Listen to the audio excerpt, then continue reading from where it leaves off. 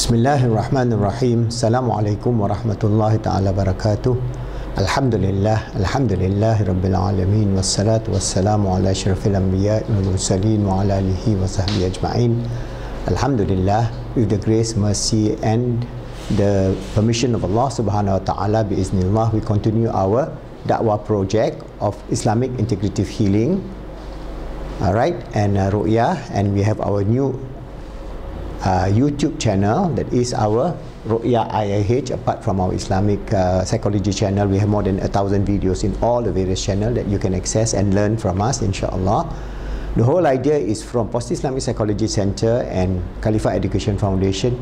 We are trying to transform the way we do da'wah for the 21st century in terms of motivation, coaching, mentoring, Islam heart of love, Islamic integrative healing and so on. And this will entail the transformation of the ummah at self, at the family, at the community and globally. I have given you many examples of the nature of our existence from the past. I have many videos, alright, and I've given you the model in which we can then understand the nature of our existence in terms of the domain. And I've mentioned to you, all this knowledge are knowledge that is intrinsic with Islam, knowledge that is part and parcel of the Dinul Islam that was blessed upon, revealed upon our Holy Prophet Muhammad sallallahu alaihi wasallam and the prophets before them, whether it's Jesus, Moses, and many other prophets, more than 124,000 prophets. These are the inner knowledge which we understand. But for the last 300 years, humanity has been just being given a lie that is that we are only a physical being living in a physical material world, enjoying the physical things of food, sex, material things like cars, aeroplane and so on, but forgetting the intrinsic nature of our endless, timeless being. That means our spiritual, emotional and mental self. So this is the knowledge that is intrinsic in us, and I would like to read a simple paragraph from Ihya Ulumuddin. This is the English translation, alright, in the book of worship, Al-Ghazali Ihya Ulumuddin. This is translated by Al-Hajj Maulana Fazil Kari.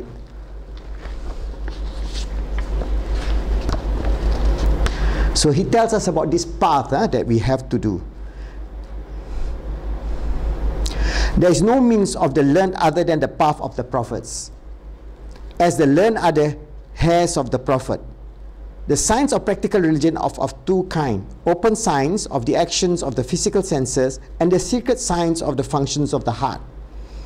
The action which keeps connection with the physical sense are the actions of habits or usage of life.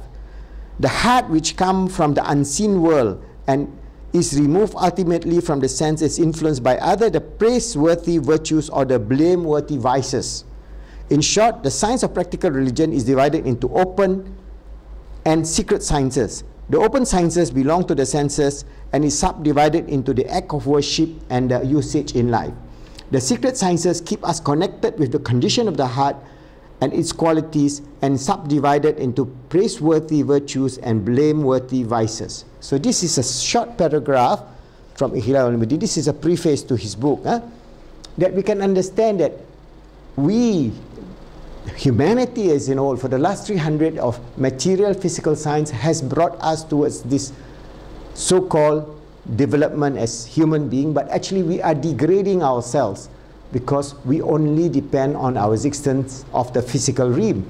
And because we are in this physical realm, we only thought about physical medicine or physical healing, or for example, you have psychological problems, they give you some drug, some lithium, whatever it is, to bring down, to calm you down, or any other methods that is just based on the allopathic physical remedies.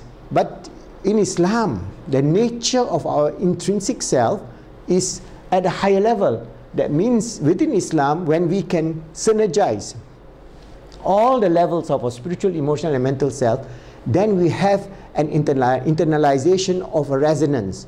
That means we have, I've given to you before that, the resonance of the heart, how our heart can resonate, because Allah tells us He is the Allahu Nurus Samawati wal Ard. Allah is the Nur, the light of the heavens and the earth. What is this Nur? It's not the physical light, the Nur. That means Allah has its own nature that He has infused upon us through our receiving of the attributive aspects of Allah subhanahu wa ta'ala. This is a bit complicated, but we must understand in the Quran. Allah tells us, Allahu waliyul ladina amanu yukhrijuhum minaz zulumati ilan nur. Allah is the one who is the loving, tender friend guiding you. Waliyul ladina amanu, for those who believe, yakhruju minaz zulumat ilan nur. He bring you from the darkness of materialism, of denying Allah, towards the light. So the light is the spiritual light, emotional and mental light. So when we direct our qalb, the center of our emotional being and our existence, and synergize it with the ruh and the mental self, you have a very powerful entity to help you lead a successful life, to help you overcome all material diseases at a cellular level. So this is not a metaphor. This is not something like, oh, this is only like, simile. No, this is a reality. Now it is proven, when you have this ability to focus your thoughts, your emotional, F-E-T, I've given to you. You go back to my previous video, your feelings, F-E, your emotion, your qalb.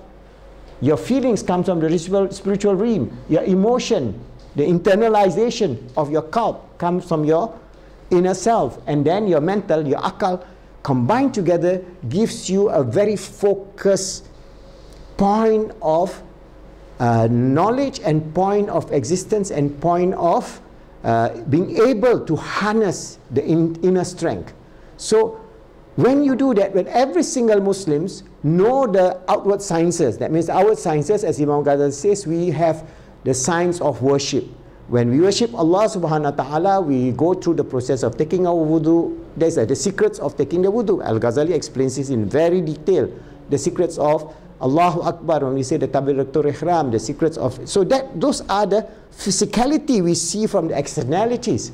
But the internalization of our ruh, qalb and akal, if we can put it together, we will be able to heal ourselves with the permission of Allah. Bi'iznillah. Nothing comes except with the permission of Allah. And Allah has given this as a gift to all believers. That means Allah tells us He gives this. He is a loving, kind guide. Waliyul ladina amanu yukhriju minaz zulumat ila nur. From all the darkness that you go through, the zoom, the difficulties, the frustration, the anguish, the sadness, the greed, and all the vices. There are many vices. Imam Ghazali, later on, as we go deeper into this, we will understand what are the vices and what are the virtues that you must imbue to be able to focus these three aspects of yours, which is a gift from Allah, and then redirect it towards, for example, healing, or redirected it towards developing yourself and your family. For example, if you bring this, the nur, which Allah gives us as this attributive aspect, into our life, we bring a wonderful family that is balanced, that is just, that is fulfilling, that is happy, that is receiving the grace, the mercy of Allah, the barakah of life, of rizq that is halal, and so on. Then we can talk about the ummah that is positive, the ummah that is not revengeful, and ummah that is full of loving kindness, fulfilling the nature of our existence, and so on. And if we direct that, we are not revengeful, we are not going to do the evil of killing other human beings or destroying this planet Earth, and so many of the things that we are actually doing. The ummah itself is now in this state of loss. We are lost, but we have to bring back.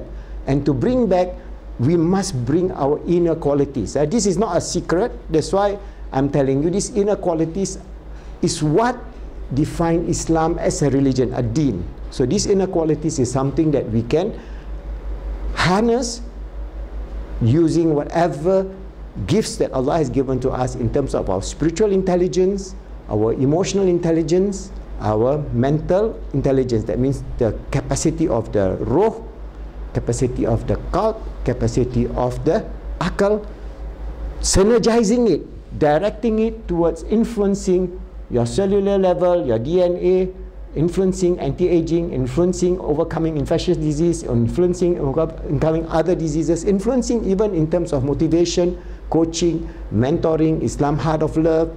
So many, the whole range of existence itself begins and ends with understanding of your intrinsic nature. You are not a material being, you are not a physical being, you are not a materialist. We are a deen of spirituality, a deen which Allah has given us the capacity to live beyond space and time.